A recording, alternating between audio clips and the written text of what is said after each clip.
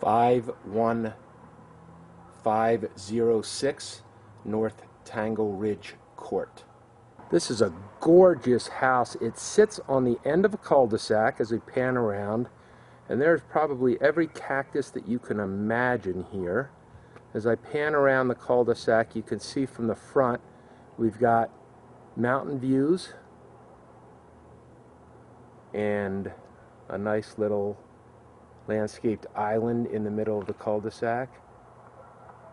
And as we pan back from the cul-de-sac around to the subject house. Walking up the drive, you get a real good idea of all the cactus and the landscape work that has gone into this home. There's a mature Palo Verde tree. Some more of the cactus.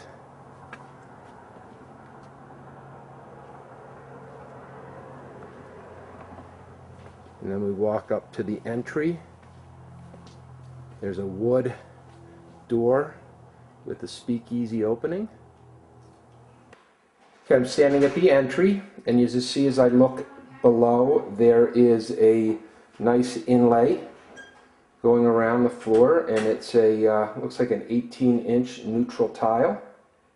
You can see a beautiful stone surround that follows around into the entertainment center. I'm going to head left into the kitchen, and we have a darker oak cabinet with granite tops, a gas black range. Let's see if we can get out of the sun here and get a good look at the tops.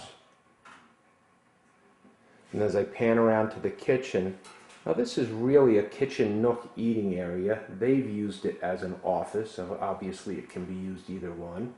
And there's a closed secretary, stainless steel fridge, and a dry bar over there in the corner. Heading from the kitchen into the family room or the great room, you see you do have a breakfast bar here, and a nice feature, they have a slider that goes out to the side yard there, and a little place just to have your cup of coffee in the morning. This is the family room. Pan around, get a good look at this entertainment center with the stone and the fireplace and a built-in TV niche with doors. And the doors match the front door in style. Heading into they're using this as a formal dining room, and it can also be used as a den. This room here, this has a wood floor, rustic wood floor, and it looks out to this beautiful view, which we'll see more of in a second. And some nice window treatments as well. Heading down from the entry down the hall into the master suite. Before we get to the master suite, there's a nice little closet here with double doors. It's fairly roomy.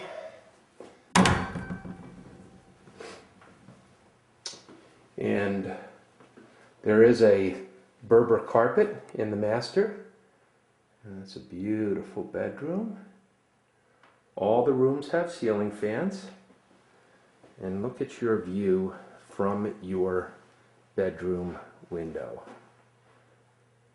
Absolutely fabulous. I'm going to slowly swing around here into the master bath, and we've got a cultured marble shower and tub surround, double sinks, and a nice size master closet here with the upgraded California closet. Just real quick in here, see we've got more stuff over there. Heading from the entry into the guest area, you've got a beautiful guest bedroom, again with ceiling fans, and you've even got a great view. Every window has a great view here. Look at that. And it's got its own closet And we'll head in, and this is the guest bathroom. There we go. And they've just got the dimmer lights on here for mood, but you can see it's got a glass enclosed shower. Just very nice and warm. The showpiece of this home is the backyard. They've really spared no expense. You've got a flagstone patio, a nice little pebble-tec pool here. You can see the pool equipment is tucked behind the wall there. And we've got a fountain with a koi pond.